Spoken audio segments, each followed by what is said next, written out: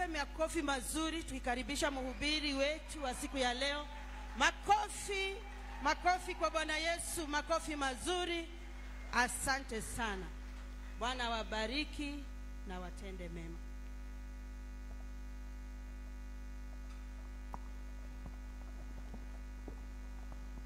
Asanteni sana, tukae chini. God is good all the time. Amen. Asante sana. Nashukuru kanisa lote kwa kunipa hii nafasi ili niweze kunena kuhusu neno la Mungu. Na kwa wasio nijua majina, naitwa Frederick Nyakundi Ratemo. Nimeokoka, Kristo ni Bwana. Na jinsi nasema, mara mingi nasema niliingia hapa nikiwa kijana wa 25 years. Sasa celebrate my 50 years nikiwa katika kanisa hili. Ni jambo la kumshukuru Mungu. Kumaanisha amepata kunihifadhi, amehakikisha niko salama na ameweza kunifikisha pahali hapa. Na kabla niweze kuanza, naomba tutaangalia pronkio yetu. Tasoma the scripture of the week. Naomba tasimama tuweze kusoma the scripture of the week. Kisha nitakuwa tayari kuendelea. Tusome pamoja the scripture of the week. Inasema, fungua pronkio yako iko upande ya nyuma ndio utapata scripture of the week. Inasema, tusome pamoja, I have hidden your word in my heart that I might not sin against you. Psalm 119 verse 11. Twende kwa inspiration number 1. Confidence in Christ is the right of 1 Corinthians 10:12. Number 2, the best place to witness is where God has placed you. Acts 9:15. Number 3, Satan ought not to be our line of vision, but behind us. Leonard Sweet. Amen. Number 4, never estimate the value of one soul. Psalms 145. Right. Number 5, obedience to God is an expression of love for God. 1 John. Amen. Tuweze kuketi. Jinsi nimesema kwa majina, naitwa Frederick Nyakundi. Nimeokoka, nimeoa, ni mume wa mke mmoja ambaye anaitwa Veronica Kerubo. Nimebarikiwa na watoto 4 na mjukuu mmoja. Kwa hivyo nina jambo la kumshukuru Mungu. Na naomba tuweze kufungua Biblia zetu. Tuliweza kusomewa katika kitabu ya Nehemia. Nehemia chapter 1. Nehemia chapter 1. Nitaweza kusoma kisha tutakuwa wa mbinguni. Bwana asifiwe. Nitakuwa nikinena kuhusu Nehemia. Na kitabu ya Nehemia, mwandishi ajulikani ni nani. Kwa hivyo unapotafuta kitabu ya Nehemia upati mwandishi ni nani, lakini kinanena sana kuhusu Nehemia ambaye aliweza kutumika katika hali ya kujenga ukuta wa Yerusalemu. Wale ambaye walipokea hili neno ambaye Nehemia analisema recipients, yani wale ambaye ni wapokeaji. Nehemia was written to the Jewish people who had recently turned to Jerusalem and the surrounding area following 70 years exile in Babylon. Kumaanisha iliandikiwa wale wa Israeli ambaye walikuwa baada ya kukaa kwa muda mingi. Waisraeli walikuwa wametoka uhamishoni, sasa wamerudi nyumbani.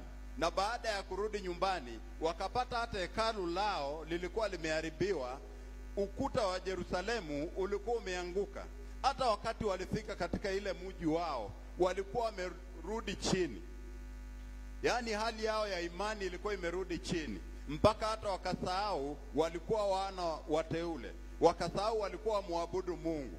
Sasa wakati wanaandikiwa hili neno, hata walikuwa wamesahau nyumba ya Mungu, wameiwacha imekuwa upweke. Na pia ukuta wa Yerusalemu, wakati yule ukuta ilikuwa mji, mnapojenga mji mnausarau na ukuta na mnaweka gate pahali moja, ili adui anapokuja mtamuona na mtaweza kujikinga. Sasa walipofika wakapata ule ukuta umeshaharibiwa. Amen. Alikuwa anaingia kila pahali na anawavamia. Walikuwa wanavamiwa kila wakati, walikuwa wanaingiliwa na majirani zao, mpaka wakajiona ni kama Mungu alipata kuwasahau. Ndio kwa sababu Nehemia akawaandikia hii kitabu. Hiki kitabu cha Nehemia pia tarehe yake haijulikani, lakini Biblia inasema kimeandikwa wakati King Artaxerxes alikuwa anaongoza kati ya mwaka wa 465 BC to 424 BC. Hapo ndio kuna uwezekano hii kitabu kiliandikwa hiyo wakati. Sasa ukiulizwa tarehe unasema unaangalia ile miaka huyo king aliweza kuongoza, hiyo ndio miaka unajua hiyo kitabu kiliweza kuandikwa. Purpose, kusudi la hili kitabu kuandikwa, kusudi lake nitasoma kwa Kizungu. It was written to remind the people of God how God worked and to bring them back to their land and rebuild the city of Jerusalem. Hiyo ndio ilikuwa kusudi yake, kwa sababu walikuwa wamekaa miaka 70. Ni miaka mingi. Miaka 70 ni miaka mingi. Imagine mtoto amezaliwa, amefikisha miaka 70, bado hajarudi, hajajua nyumbani kwao ni wapi. Na kuna wale ambao walirudi kama ni wazee, miaka ilikuwa imeenda, miaka 70 ilikuwa mingi, mpaka hata walikuwa wamesahau jinsi walikuwa wanaishi. Wakaona ni kama kwamba wale majirani ambao waliwapata pahali pale ambao walikuwa ni non-Jewish, ni kama walikuwa wanaishi maisha mazuri kushinda hao, maana walikuwa wameteseka sana. Amen. Na wakawa wamesahau kuwa licha ya hao kuteseka, licha ya hao kukua uhamishoni, licha ya hao kupitia mambo mengi, kuna mambo Mungu alikuwa anafanya, kuna mambo ambaye Mungu aliweza kufanya ili waweze kukombolewa, waweze kurudi katika nchi yao tena. Na walikuwa wamesahau, wakafikiria ni nguvu zao wenyewe. Ndio kwa sababu wakati Nehemia anaandika hii kitabu, anaandika kuwakumbusha kwamba ni Mungu aliyewapigania ili waweze kurudi katika nchi ile na wajenge ule ukuta wa Yerusalemu. Amen. Kwa hivyo napoendelea kuhubiri, kichwa cha mahubiri yangu inasema how much you can accomplish when you align yourself with the pomolewa na malango yake yameteketezwa. Ndio tunapata neno letu la leo, Nehemia hiyo chapter 1 verse 3 to 4. Biblia inasema baada ya kusikia yale maneno alichukua nafasi akalia sana, na baada ya kulia kabisa alichukua nafasi akaendea Mungu katika maombi, akatubu kwa ajili ya ndugu zao, akatubu kwa ajili ya Israeli. Na Biblia inasema aliweza kufunga siku kadha kwa kadha. Amen. Kumaanisha kama kuna jambo ambalo unataka kufanya katika maisha yako, muuzishe Mungu, align yourself with the plan of God, na Mungu ataweza kutumika kufanya lile jambo liweze kutendeka. Nehemia akachukua nafasi na kuomba na kufunga, na alipofunga siku ya kufungua, Biblia inasema aliweza enda kwa mkubwa yake ambaye alikuwa king wa ile nchi, na akamuelezea jinsi hali iko Yerusalemu na jinsi watu wake wanaumia. Na kwa sababu alikuwa amedumu katika hali ya maombi, Biblia inasema yule king akawa amekubali ile hitaji lake, akawa amekubali Nehemia atoke katika ile nchi aenda asimamie ukuta wa Yerusalemu uweze kusimamishwa tena. Amen. Kumaanisha kila jambo, ikiwa umetanguliza Mungu, umealign yourself to the plan and will of God, Mungu atalifanya litendeke. Nehemia akifanya hivyo, akifikiria ni mchezo, akaondoka. Yule mfalme aliweza kutoa vitu zote, akatoa kama ni fedha, kama ni mabao na nini, kila kitu ya kujenga. Ule mfalme aliweza kutoa, kumaanisha alikuwa ameaminiwa sana. Imagine pengine wewe uko na president wa Uganda, umemfanyia kazi, amekuamini paka amekupatia nafasi, hata yeye mwenyewe anatoa fedha ya nchi yake ikuje usimamie kazi ya Mungu ipate kutendeka na ukuta wa Yerusalemu upate kujengwa. Kwa hivyo Nehemia alikuwa mtu ambaye hata Mungu anampenda, na alikuwa mtu wa heshima, na alikuwa mtu alikuwa amejipanga, na alijua wakati ndugu zao walirudi kutoka uhamishoni, akachukua nafasi ya kuomba, na akamuomba Mungu kabisa, na akaweza kufunga, na Mungu aliweza kumwezesha, na akaweza kupokea ile kazi, na akaifanya, na ikaweza kufaulu. Amen.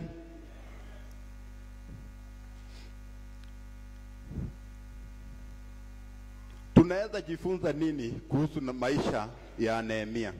Kuna mambo ambayo tunaenda kujifunza. Samahani, mimi nimezoea nikihubiri huwa napewa dakika 5.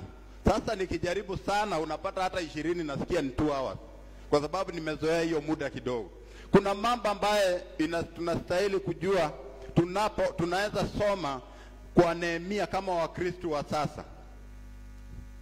Kuna mambo 6 nimeandika tunaenda kujifunza kuhusu Nehemia. Jinsi aliweza kusimamia kazi ya Mungu ikaweza kufanyika. Jinsi alivyopanga kazi ya Mungu ikaweza kufanyika. Kumbuka Waisraeli walikuwa watu ambao wameteseka. Wamesahau hata nyumba ya Mungu. Hata hao kuwa wanapeleka sadaka kwa nyumba ya Mungu. Mpaka wale Walawi ambao walikuwa ndani, ambao walikuwa wanachunga madhabahu ya Mungu, walikuwa wametoroka. Hiyo ndio hali ambayo ilikuwa pahali pale. Na wote wameenda katika shughuli zao. Imagine ukuja hapo upate hata mchungaji alienda shambani kutumia watoto yake, kutafutia watoto yake chakula. Unakuja unapata hata ile kwaya na waimbaji ambayo wanatuimbia hapa tunabarikiwa, pia wametoroka, wameenda kwa vijiji zao, wameenda kufanya kazi zao. Hiyo ndio ilikuwa hali katika Yerusalemu.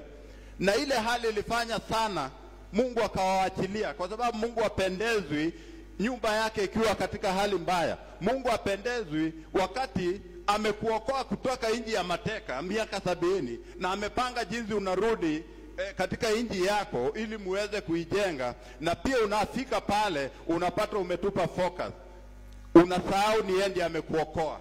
Ndio kwa sababu Mungu ana watu wake kupitia Nehemia akawakumbusha wakumbuke si nguvu zao, ni Mungu aliyepanga ili wapate kurudi katika nchi yao. Amen.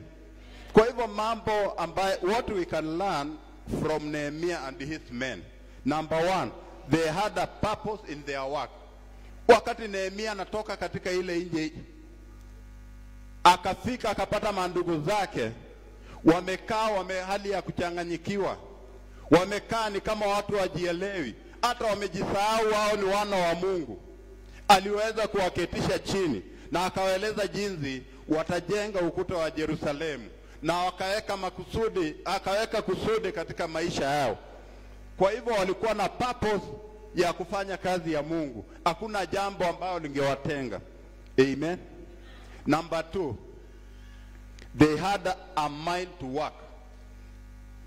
Walikuwa na fikra ya kufanya kazi. Yaani unafika pahali unapata kila mtu akili yake iko kwa kufanya kazi. Mafikirio yake iko kwa kutengeneza ukuta wa Yerusalemu. Na ndio kwa sababu walikuwa na hiyo mind to work. Walikuwa wanataka kumfanyia Mungu kazi, wanataka kurudisha mji wao, wanataka kurudisha tena utukufu wa Mungu katika maisha yao. Na hapo mwisho tutajua jinsi walipokea baraka baada ya kurudisha utukufu wa Mungu katika pale pake. Number 3, their heart was in it. Yani roho yao ilikuwa ndani ya ile kazi. Unajua kuna watu unaweza ambia mtu Mkristo tufanye kazi hii, lakini unapata roho yake iko hata hakuna hapo. Hata unamwambia nipee nyundo anakuletea, hata anaweza kukuletea bakuli. Unamwambia yani roho yake hakuna hapo. Lakini hapa Biblia inasema wale watu ambao walichaguliwa na Nehemia, roho yao yote ilikuwa kwa hiyo ujenzi. Walitaka kuona kazi ya Mungu imefanyika. Walitaka kuona lengo lao lile ambaye wameanza kufanya kazi limeweza kutendeka. Unajua hakuna vile unaweza fanya kazi na roho yako hakuna hapo. Kama jana ungeangalia, kila Mkristo roho yake ilikuwa kwa harusi. Yaani unapata hata kuna mwenye anaosha vyombo anakimbia anaangalia venye inaendelea anarudi huko. Na kuna ule unapata, na kuna ule yeye alikuja akaenda akarudi akapata harusi imeisha. Huyo roho yake iko hapo. Kwa hivyo hata kazi ambaye Nehemia alipatia hao men wenye walikuwa wanafanya hiyo kazi, unapata roho yao ilikuwa kwa hiyo kazi. Walikuwa wanataka kuona hiyo kazi imetendeka, maana walikuwa wameteseka sana. Number 4, they called on the Lord in prayers. Amen. Kila jambo unataka lifanyike maishani mwako, unataka lifanyike kwa nyumba ya Mungu, litangulishe kwa maombi. Biblia inasema Nehemia alipofika, kabla ajipange, yeye mwenyewe alikuwa amefunga, amekuwa katika hali ya maombi, amefunga, ametubu, na baadaye akaita Waisraeli wakaomba pamoja, wakamuita Mungu katika ile kazi, na Mungu alifurahia. Ukimuuzisha Mungu katika kazi yako, hiyo ndio furaha yake. Ndio kwa sababu tutaona hapo mbele hata utapata ile mambo adui walikuwa wamepanga iliweza kusambaratika kwa sababu Mungu alikuwa ndani yao na alikuwa anahakikisha kazi imefanyika sambamba. Number 5, they did not throw in the towel. Amen. Hiyo ni kizungu ya kisasa. Kuna jambo ambalo liliweza kufanyika wakati wanaanza kufanya kazi ya Mungu. Mambo mengi yalikuwa yakiendelea. Kuna huyu mtu anaitwa Sambalat, na kuna Tobaya, na kuna jina ingine hapo. Kwanza huyo mwingine alinikasirisha sana. Anasema ati hii ukuta yenye wanajenga, hata hii fox unajua ni mnyama mfano wa umbwa, ati ikirukia juu ati hata itaanguka yote. Unaona walikuwa na madharau. Kuna mambo ambayo walikuwa wanapitia, kudhiakiwa, kutusiwa, kuchekelewa, lakini hawakuangalia hiyo. Hawakuweza kupoteza matumaini. Hawakuweza kuona ni kama wanafanya jambo lisilofaa. Ndio kwa sababu nimesema they did not throw in the towel. Unajua kuna Mkristo ukianza kumchekelea kidogo, pengine umesema leo najisikia kwenda kanisani niombe, unapata mwingine anakuchekea. Ni sauti ya shetani. Na wewe naye ukiangalia hiyo unaona sasa amecheka kwa wacha ikae. Hiyo ndio inaitwa kupoteza matumaini. Na unapata na roho wa Mungu alikuwa amekwambia enda kanisani uombe. Watu walikuwa wanapitia majaribu mengi. Na Biblia inasema wakati wanaendelea na hii kazi, mipango ya maadui ilikuwa inaendelea. Ukipata Sambalat, alikuwa mtu mkubwa, aliweza kuandika barua, ameandikia Nehemia. Nehemia anasema alipata hiyo barua mara 4, ikimwambia akuje tupatane kwenye kiwanja tuongee hii maneno. Na Nehemia anasema nikafahamu nia yao ni kunifikisha pale mbele ili waweze kuniangamiza. Na Nehemia akatuma barua ile ikawaambia kazi yenye mimi nafanya ni ya maana sana kuniruhusu mimi kutoka hapa nikuje kuwasikiza nyinyi. Kwa hivyo unapofanya kazi ya Mungu, usisikize sauti ya shetani. Usisikize majirani wanasema nini. Usisikize ni nini, sauti gani ambayo unasikia. Weka lengo lako kwa Mungu, na bora umeweka mipango yako na Mungu, unapata mambo yako yataenda sawa. Amen. Namba ya mwisho, God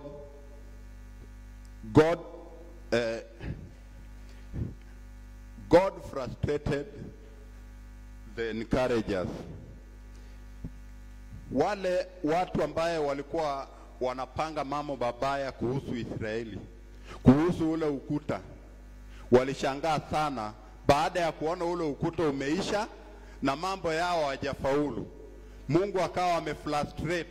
In fact ni kama walianza kulia, kwa sababu walijua Waisraeli wakishamaliza kumjengea Mungu ukuta yao watapata ulinzi na Mungu wako ndani yao na watakuwa ni tisho katika maisha yao. Na hivyo ndio mambo ilifanyika, na wakaweza kukua discouraged akina Sambalat na huyo Tobias na grupi yake.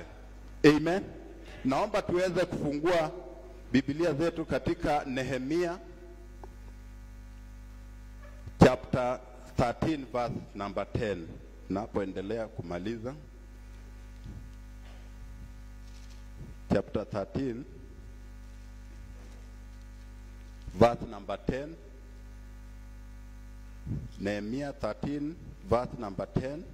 Kisha nitamalizia chapter 12 verse number 3. Nehemiah chapter 13 verse number 10 to verse number 14. Biblia inasema hivi: tena nikaona ya kwamba Walawi hawakupewa sehemu zao. Basi Mungu wangu, wala usifute fadhili zangu nilizozitenda kwa ajili ya nyumba ya Mungu wangu na kwa taratibu zake. Bwana asifiwe. Nehemia alikuwa na lengo. Amemaliza kujenga ukuta. Amemaliza kusimamia, ameweka programu, amesimamia ile ukuta, imeisha. Basi baada ya kumaliza ile ukuta, alielekea kwa nyumba ya Mungu. Na alipoingia kwa nyumba ya Mungu, akakuja akapata pia huko kulikuwa kumechanganyikiwa. Wale Walawi ambao walikuwa hapo walikuwa wametoka, wameenda shughuli yao. Kwa njia nyingine, tukiwachilia mchungaji wetu, atajua kutafutia watoto wake. Watu wakawaacha kutoa sadaka kwa nyumba ya Mungu. Watu wakawaacha kuleta vitu za maana kwa nyumba ya Mungu. Ndipo Nehemia alipofika pahali pale, akaona nyumba ya Mungu imekaa hali mbaya. Akaweza kupanga hali ile, akaweka watu weka hazina pahali pale, na akaenda akatafuta wale Walawi, akawaleta kwa nyumba ya Mungu. Ikaanza kurudi. Waisraeli wakaanza kurudi na kumuomba Mungu. Wakaanza kutoa sadaka tena. Kumaanisha kutoa sadaka ndio maisha ya Wakristo. Kumbuka walianza kuleta sadaka, walileta sadaka nyingi. Wakaleta hata mafuta na divai kwa nyumba ya Mungu. Na maisha yakaendelea mzuri. Biblia inasema hapo wakaanza kuona tena furaha ya Mungu. Kumaanisha hata ukuje kanisani bila kutoa sadaka, wewe unapoteza tu. Kumbuka hapa wanaanza kuona baraka ya Mungu baada yao kuleta sadaka kwa nyumba ya Mungu. Baada yao kuhakikisha nyumba ya Mungu imeendelea vizuri. Baada yao kuhakikisha wachungaji napoendelea kumaliza, tuone naye inasema nini. Chapter 12, nitasoma verse 41, verse 43. Chapter 12 verse 43 of Nehemiah. Neno la Mungu linasema hivi: wakatoa dhabihu nyingi siku ile, wakafurahi kwa kuwa Mungu amewafurahisha furaha kuu. Na wanawake pia na watoto wakafurahi, hata ikasikiwa mbali sana furaha ya Yerusalemu. Bwana asifiwe. Baada ya Nehemia kuhakikisha nyumba ya Mungu imerudi sawa, watu wakaanza kurudiwa na utukufu wa Mungu, wakaanza kumtolea Mungu, wakatoa sadaka nyingi wakati ule. Biblia inasema wamama na watoto na watu wote walikuwa hapo, wakaanza kufurahi tena. Wakaona ule uwepo wa Mungu umewarudia tena. Wakaanza kuona kweli wana Mungu, hao ni watu wa maana. Na ya mwisho inasema na furaha yao ilisikika kwa umbali. Na hiyo ndio akina Tobias hawakutaka wafike pale. Tobias wako wengi katika maisha yetu, wanakudiscourage. Wako wengi katika maisha yetu, ukitaka kuanza jambo wanakusimamisha. Ukitaka kuanza jambo ambalo litampendeza Mungu, wanatoa mawaidha wasio ya maana. Na baada yao kumaliza, unapata furaha yao ilisikika mbali. Na Waisraeli wangekuwa na furaha, hata nchi zingine zilijua wale Mungu wao anawatetea sana, na walikuwa naogopa sana. Kwa hivyo tunapoendelea katika maisha yetu, kumbuka Mungu anatuhitaji sisi, anakuangalia wewe. Nehemia aliposikia ile habari, alichukua nafasi kuchukua kazi mkononi mwake. Amen. Na si ati Jerusalem hakukuwa na watu. Kulikuwa na watu, lakini walikuwa wamefungwa macho, walikuwa wameangalia shida zao. Lakini Nehemia aliangalia akasema, mimi nitasimama na kazi ya Mungu. Inahitaji mtu wa kujitoa ili uweze kusimama na kazi ya Mungu. Aliangalia na akasema, hii Mimi nitaenda kwa njia ya maombi, and nita align myself with the will of God and the plan of God, na yeye ataweza kufaulu. Na hivyo ndiye alifanya. Unapata pahali wa mama wanafurahi na watoto, vigelegele ambazo zinafanywa hapo mpaka zinasikika nchi zingine. Ilikuwa jambo la kumfurahisha Mungu, na watu wakaweza kumrudia Mungu. Amen. Kwa hivyo tunapoendelea na ibada yetu, tunapoendelea na katika maisha yetu ya Ukristo, kumbuka kuna wale watu wana discourage. Kumbuka wakati uliokoka ni hatua ulichukua wewe mwenyewe, ukaweza kuja kwa nyumba ya Mungu, uweze kumpokea Yesu. Na kumbuka kama mimi wakati niliokoka, kuna wale walisema mpatie wiki moja, na watu sijua anatokeanga wapi. Pia ukioa walinipatia wiki moja. Sasa nimeoa wananiambia wiki moja, nimeokoka wananiambia wiki moja. Kumaanisha hii watu wako tu akina Sambalat na wako katika maisha yetu. Unaamua kumpokea Yesu, umeona umepigwa na dunia, unamkimbilia Yesu, wanakupatia wiki moja. Paka unashindwa na hili jambo la wiki moja, na mimi nataka Mungu anisaidie niishi maisha. Amen. Na by the way, nilipomaliza hiyo wiki iliisha, mwezi ikaisha, hata walikuja wakaokoka. Amen. Kumaanisha kama Nehemia, unataka kufanya jambo la Mungu, usisikize maadui zako wanasema nini, marafiki zako wanasema nini. Amen. Kwa sababu hao unapata hao wenye wanakudiscourage, hao tena wakati umefanikiwa ndio wanashangilia kushinda wewe. Sasa unashindwa tena, dunia iko wapi? Amen.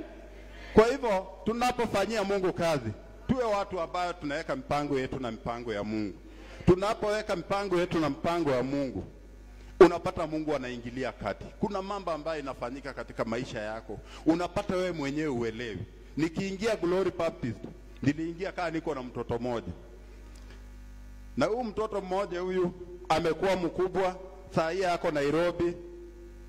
Yaani unaangalia unapata ati alimaliza university, unakuja unapata kuna mwingine tena akakuja ako form 4, ati last born. Na niliambia mama karibu tubaki wawili, kwa sababu last born anaingia form 1 boarding, na tutabaki venye tulia. Amen. Tutabaki venye tulianza. Kumaanisha tunapoanza kuwalea watoto wetu, kuna wakati wataenda na tutabaki sisi wenyewe. Sasa unapata Mungu anapata kufanya mambo mengi katika maisha yako unapookoka, mengine hata uyaelewi. Unapata mambo yanatendeka na watu wanaona una furaha wakati watu wanalia. Juzi watu wamekuwa akilia, sasa wananiambia na wewe watu wanalia huko na furaha. Nashindwa, si ni furaha ya Yesu? Sasa kama nina Yesu nalia nini kama hao? Unapata hao wanaona ni kama wewe unakaa mzuri kushinda hao, lakini unapata mko tu pamoja, lakini hao wanaona furaha ya Yesu ndani yako. Niko hapa kusema unapofanya kazi ya Mungu, weka Mungu kwa mipango yako. Align yourself with the plan of God. Na mipango yoyote ambayo utaweka itapata kufaulu. Huko hapa umejaribu kufanya jambo lolote katika maisha yako, umejaribu kupanga maisha yako na unaona hakika iwezekani. Umejaribu ukapata kuna wale ambao waliingilia kati wakasambaratisha, ukasema wacha umtumikie Mungu, unapata rafiki zako tena wakakukwaza. Unasema unataka kuhudumu kwa nyumba ya Mungu, lakini ukisikiza nyumbani wanakuambia wewe unaweza nini. Niko hapa kukuambia kama Nehemia, wakati ni sasa. Nehemia aliposikia mandugu zao wanaumia, ati ukuta wa Yerusalemu umebomolewa, ati gate yao, unajua Waisraeli walikuwa wanapenda security yao, na walikuwa wanaunda gate kubwa sana, ili wakiwa wanaendelea na mambo yao wakiangalia kama kuna adui anakuja, wanajipanga wanamshinda. Kwa hivyo mambo kama haya wanaendelea katika maisha yetu. Unataka kuona Mungu amekutoa katika hii hatua, amekupeleka kwa watu wengine, ni wakati wako ni sasa. Naomba kama unahitaji ambao unataka Mungu aweze kukutendea, ama kama Nehemia kuna jambo unataka ufanye kwa nyumba ya Mungu na umeshindwa utaanza lini, naomba uweze kufika hapa mbele, tutakuwa tayari kuombewa. Na Mungu aweze kufungua wewe, akufungue ili ukitaka kufanya jambo lolote, Mungu aweze kuingilia kati. Uweze kuweka mipango yako na mipango ya Mungu. Unapotanguliza Mungu katika mipango yako, katika jamii yako, hakika Mungu awezi. Mungu hawezi kukusahau. Naomba kama unahitaji lolote uweze kufika hapa mbele. Nitakuwa tayari kukaribisha mama ambaye ataweza kuombea ile hitaji. Kama Nehemia, kama kuna jambo unasikia kufanya kwa kazi ya Mungu na umeshindwa utaanza lini, weke hiyo plan kwa nyumba ya Mungu, na Mungu wetu ni mwaminifu, atakuwa tayari kusimama pamoja nawe. Karibu. Amen. Amen. Naomba karibu mama. Wenye wana mahitaji watafika mbele, utakuwa tayari kuweka mbele za Mungu. Kuna nguvu katika kufuata protocol. Kwa sababu tuna viongozi wetu, tuna mchungaji wetu. Unapata yeye ndiye ameweka hiyo mafuta ya kufanya jambo liweze kutendeka katika maisha yetu. Ndio kwa sababu tunapohubiri tunawakaribisha hao, kwa sababu hao ndio wana hiyo uwezo wa kunena baraka katika maisha yetu, na hilo neno likaweza kutendeka. Karibu sana mama. Hallelujah. Thank you Jesus. Neno la Mungu linasema ya kwamba tuwe kama Nehemia. Usikate tamaa, usivunjike moyo. Sikia sauti ya Bwana. Hizi zingine ni sauti za wanadamu, lakini kumtumikia ukiwa ndani ya Yesu, amua kutumika. Amen. Amesisitizia mhubiri wetu hapo kwa kutumika. Mtumikie Bwana. Bwana Yesu asifiwe. Amen. Nataka uinamishe uso wako. Ninajua una masikio na umesikia vile neno la Mungu linasema. Zungumza kupitia umesikiaje. Ambia Bwana hitaji la moyo wako. Baba, ninahitaji wewe. Oh Jesus. Neno lako ni dhahiri ya kwamba kuna kuvunjika moyo. Nisaidie nisivunjike moyo. Ninaomba nisikate tamaa. Ninaomba Bwana katika huduma ambayo umenipea niweze kusimama imara kwa utukufu na heshima ya jina lako. Asante kwa sababu ya Nehemia Bwana.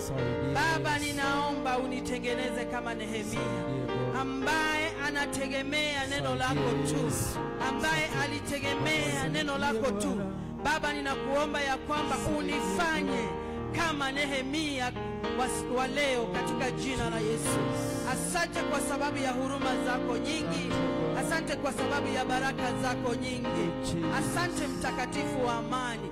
Ambia Bwana kile unachohitaji kupitia neno la leo, kupitia mhubiri wa leo.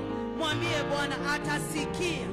Nehemia alikuwa anazungumza na Mungu, anamwambia naye anasikia hitaji la moyo wa Nehemia. Asante mtakatifu, wewe ni mwema kwetu. Inuliwe na upewe sifa, maana wewe unastahili. Jina lako litukuzwe, jina lako lipewe sifa.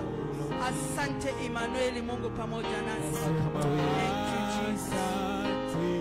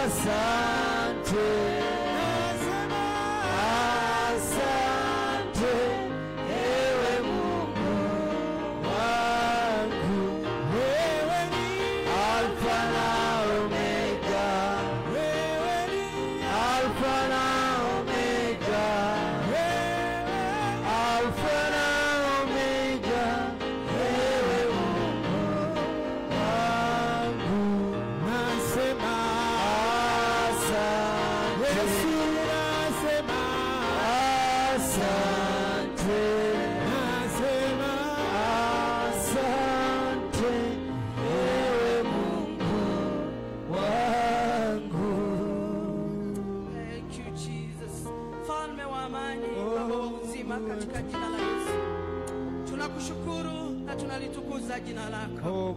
Asante kwa kutuletea mtumishi Nehemia ambaye hakuvunjika moyo hata kukikuwa na upepo mkubwa. Baba wa mbinguni, ulimsimamisha ndio ukatupa mfano wa leo. Baba, ndio sisi hawa mtakatifu wa mbinguni, kwa kuvunjika kwetu moyo kwa mambo mengi, tunaomba utusamehe mfalme wa majeshi, ili tuweze kusimama imara katika neno lako.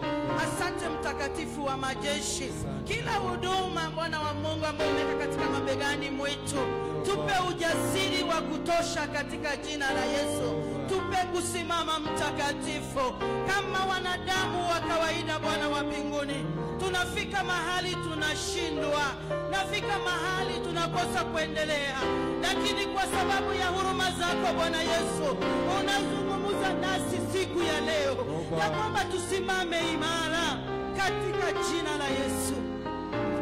Asante kwa sababu ya neema yako mfalme. Jina lako libarikiwe na lipewe sifa. Tupe kusimama katika neno lako Baba, tusikakate tamaa mtakatifu, kwa sababu bado uko katika kiti cha enzi ili kutawala kwa sababu yetu. Mfalme wa majeshi, katika jina la Yesu, unasema shamba lako lina watenda kazi wachache. Tunaomba Bwana, jitwalie watumishi wako ambao Bwana umewatengeneza wasiovunjika moyo, ambao utawatia moyo na kusimama tena katika jina la Yesu. Asante kwa sababu ya neema yako. Tunalibariki jina lako tukisema wewe ni mwaminifu. Asante kwa sababu ya uwezo na mamlaka ya jina lako mtakatifu. Tunaliabudu jina lako tukisema wewe ni mwaminifu. Utukuzwe Bwana na uinuliwe milele. Thank you Jesus. Baba, tunaomba ulinzi kwa vipawa vyetu. Utupe ujasiri kama wa Nehemia. Utupe ujasiri kama wa Nehemia. Kwa sababu adui anakuja kuharibu vipawa vyetu. Tunaomba security katika jina la Yesu. Tupe ulinzi wa vipawa vyetu katika jina la Yesu. Ziwe vipawa katika watoto wetu, ziwe vipawa ambavyo umeweka ndani ya mioyo yetu, hata kipawa cha uzima Bwana. Tunaweka ulinzi katika jina la Yesu. Na dakika ya mwisho tunaona ushindi kwa Nehemia. Alishangilia na hata watu wake wakaendelea kumpenda Mungu. Kwa sababu hivyo Bwana, tupe kutulia chini ya hema yako, inapendeza Bwana. Tupe tukae hapo, tutulie hapo kwa utukufu na heshima yako. Asante mtakatifu. Asante kwa sababu ya neno lako. Tuhudumie Bwana na ututende mema. Yule ambaye ni mdhaifu Bwana wa majeshi, tunamkabidhi mikononi mwako. Uponyaji ni wako Bwana, uzima ni wako Bwana. Na katika madhabahu hii Bwana wa majeshi, tunaomba afya njema kwa huyo ambaye ni mgonjwa katika jina la Yesu. Ukampa nafuu kwa utukufu wako, maana wewe ni mwaminifu. Yule anayehitaji mbalimbali Bwana, wacha ikatimie katika jina la Yesu. Mtende mema na umtimizie kwa utukufu wako, mfalme wa uzima. Asante mtakatifu. Ridhisha moyo wa huyu mama, ridhisha moyo wa baba huyu, ridhisha moyo wa huyu kijana na huyu mtoto katika jina la Yesu. Na sifa na utukufu zikurudie. Asante kwa sababu ya neema yako. Jina lako litukuzwe na lipewe sifa. Baba, tunapoenda kumaliza tunasema ni asante. Hilo neno ni langu, hilo neno ni letu. Utukuzwe milele na ubarikiwe. Kumbuke bishop wetu mahali alipo, safari yake yote iko mikononi mwako. Baba, umpe nguvu baada ya dakika na baada ya wakati, maana wewe ni mwaminifu. Pamoja na timu yake yote, uwabariki na uwalinde. Tutakapowaona Eldoret tena Bwana, tutasema ni asante. Jina lako libarikiwe. Wewe ni mwema, wewe ni mwaminifu. Baba wetu uliye juu mbinguni, jina lako litukuzwe. Ufalme wako uje, mapenzi yako yatimizwe hapa duniani kama uko juu mbinguni. Utupe leo riziki yetu, utusamehe makosa yetu kama nasi tunasamehe waliotukosea, usitutie majaribuni, bali tuokoe na yule muovu, kwa kuwa ufalme ni wako na